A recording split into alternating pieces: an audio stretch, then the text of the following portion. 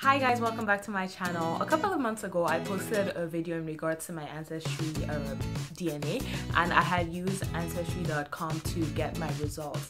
Now a lot of people loved that video and I got a lot of positive messages, and also a lot of people asked me to do a comparison with DNALAND and Gedmatch, and that's what I'm here to do today. I hope you guys like this video. If you want to see more videos like this, don't forget to subscribe, and if you find this video useful, entertaining, yeah, don't forget to share. I'm going to start with DNALAND because this website is easier to use. Once you follow the footsteps to sign up, you'll be able to input your raw DNA data from Ancestry DNA or 23andMe, and it takes them about 1 day to analyze your results. Once everything is analyzed, all you have to click on is Ancestry Report and view in order to see your results. The results that I got from DNALAND were actually quite different from what I got from Ancestry DNA.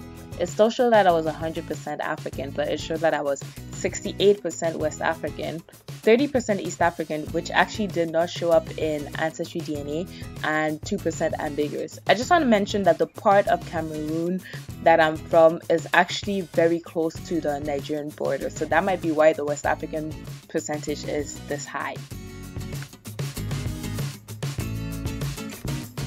The cool thing about this website is that it also gives you a tribal breakdown of where you're from. Now, my tribe from Cameroon did not show up, but I guess it's because we're very small and it only was able to pick up certain identifiers.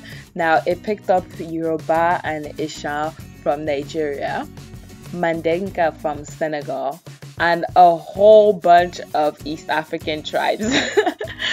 You guys can also see that it says does not include. This means that those tribes can be found in the region, however, they were not able to pick the genetic identifiers in my DNA.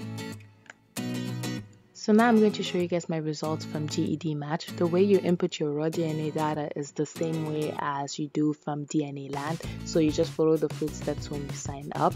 Also, it takes about 1 day for them to analyze your data.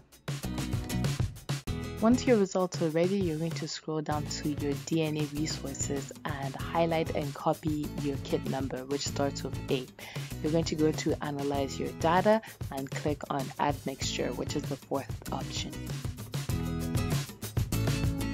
There are several projects on the website, but I found out that the one that provides the most information in regards to African ancestry is the Ethiohelix project, so that's the one I selected.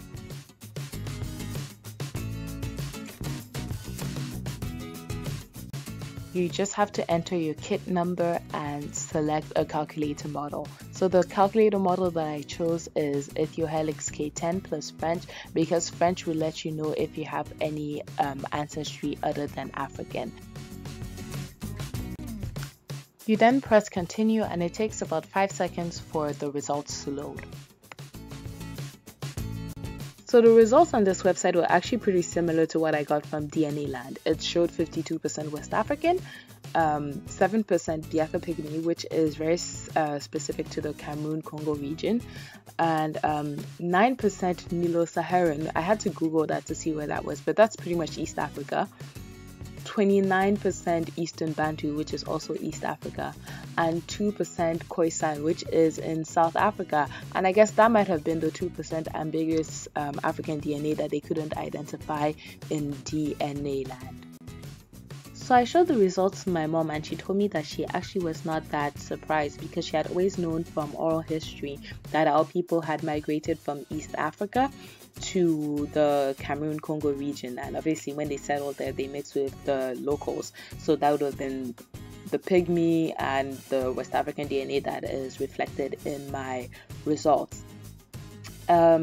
Overall, I just wanted to say that I did prefer the DNALAND website because it's more user-friendly and it also gives you more information in terms of tribes, because I know a lot of people of the African diaspora want to know which specific tribe they come from, so I would recommend that website.